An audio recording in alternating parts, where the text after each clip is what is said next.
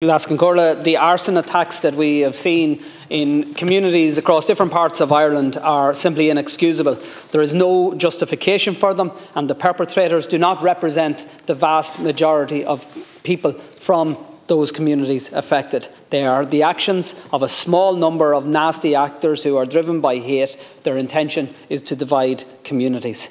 This type of criminal damage and intimidation serves nobody. Lives are put at risk, and in a number of instances, buildings that weren't even going to be used for emergency international accommodation were burned simply due to the rumours circulated online by those same nasty actors. And there must be an adequate policing response to these attacks, in prevention, by monitoring and protecting the premises targeted, and in retrospect by bringing those responsible to justice. And the inexcusable actions, and I think this needs to be said, of those engaged in criminality should not be used to then dismiss or ignore what are genuine concerns of local communities that are actually being exploited by those same actors. Lascan Corla, the government have made an absolute mess of the asylum system.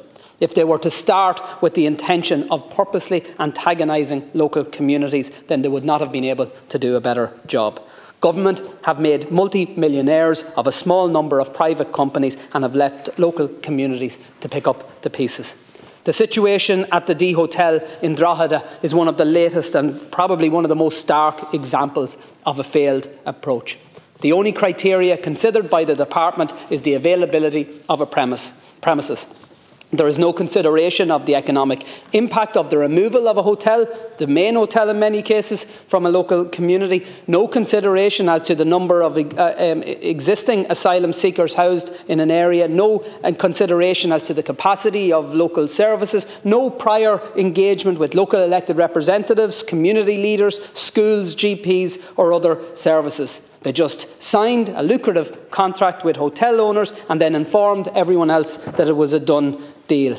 And the actions of government ministers since trying to suggest alternative arrangements such as dual uses for the hotel simply exposes that there was no plan.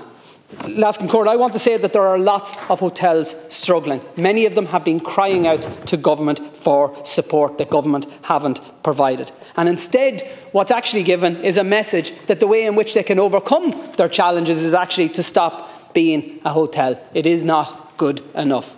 If an asylum process is to work, then it has to be fair, it has to be efficient and it has to be enforced. That's what Sinn Féin demand, not open borders as some of those nasty actors try to suggest in their anonymous online rants. And for the system to be fair, we must recognise first and foremost the positive contribution of the vast majority of people who have made Ireland their home. But we must also recognise that Irish people, by and large, have been very welcoming and have gone out of their way to facilitate those who have come here in search of a better life. And then we must also recognise again that it is not fair to ask those communities who are living with the housing crisis, who are suffering as a result of government's failures in health and other public services, to simply suck it up when their last amenity, whether it be their local hotel or another business, is removed from its use without a single thought of the impact. We've seen, and I've seen, rural communities that have lost their local Garda station, who have lost their local post office, cannot get a GP appointment, and then wake up to learn that their last amenity, the local hotel, has been turned into an international emergency accommodation centre. It's a recipe for disaster, and government can't just scratch their heads wondering why people are angry and frustrated. The dependence on private operators then adds to the anger. People with genuine concerns watch as those operators make a literal fortune while their community is expected to deal with the outworking of government's failed approach. The failure of the parties opposite to implement their own plan to construct state-led accommodation centres isn't acceptable. The longer that they rely on a system that enriches a few and gives no consideration to any criteria other than the availability of a building, then the worse the problem will get. And despite all the promises, there has been no tangible supports for those communities that have actually accommodated large numbers of asylum seekers or Ukrainians. Lots of talk, but no meaningful support. The two-tier international protection system, it must be acknowledged, that was applied after the Russian invasion of Ukraine, while understandable considering the emergency situation, but it has added to the sense of unfairness. The temporary measures for Ukrainians end in a year. And following that, in my view, we must return to a single asylum process, and a plan for that has to be put in place now.